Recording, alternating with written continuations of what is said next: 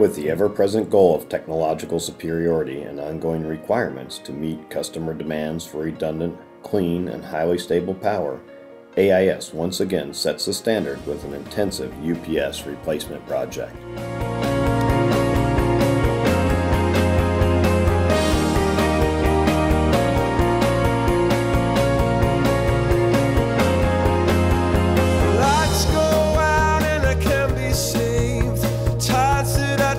By replacing 25-year-old technology with a state-of-the-art, fully redundant, and highly scalable General Electric S-Series UPS plant, we have positioned ourselves for maximum growth potential along with maximum UPS efficiencies.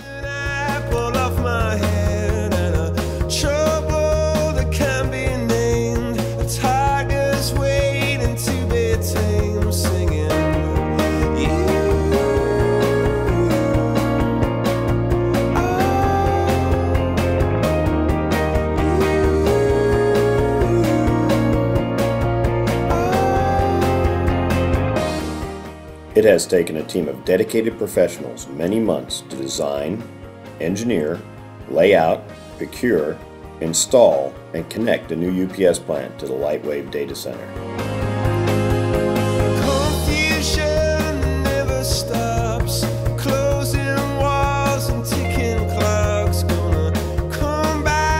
During the process of thousands of man-hours and hundreds of meetings, we move from idea to design conception, and from there to review the installation criteria that would provide maximum long-term flexibility while maintaining our current Teledyne plant.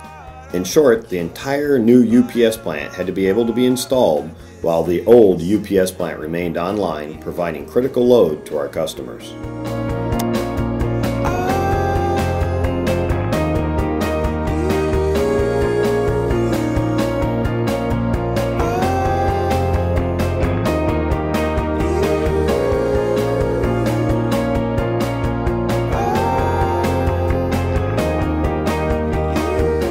As with any new UPS project, the UPS modules, DC disconnects, maintenance bypass cabinet, battery cabinets, and UPS output distribution gear are only a fraction of the parts that is actually needed for an installation of this type of system.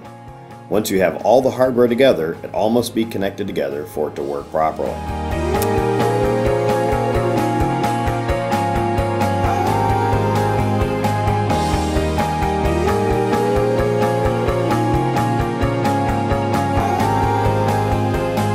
Interconnectivity of all the hardware takes the most time and starts with the layout and design of the conduit system that are needed for the wire. In our case, we utilize thousands of feet of EMT conduit to tie all the components together. This includes conduit for getting 480 volt power to each of the UPS modules, 480 volt power from each of the UPS modules to the bypass cabinet, DC power from the battery system to each UPS module, and finally, getting the UPS power from the bypass cabinet to the output distribution gear and then to the actual panels that will feed the floor.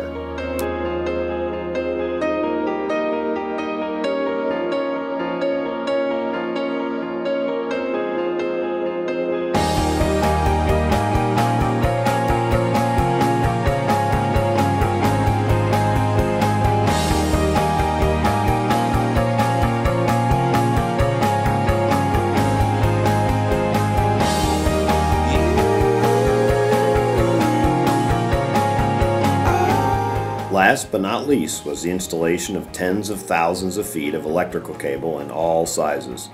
Each of the cables feeding power to and taking power from each UPS module had to be the exact same length regardless of where each module sat physically. This added an additional level of complexity to the installation as we had to factor in additional modules that will need to be installed in the future to protect our growth.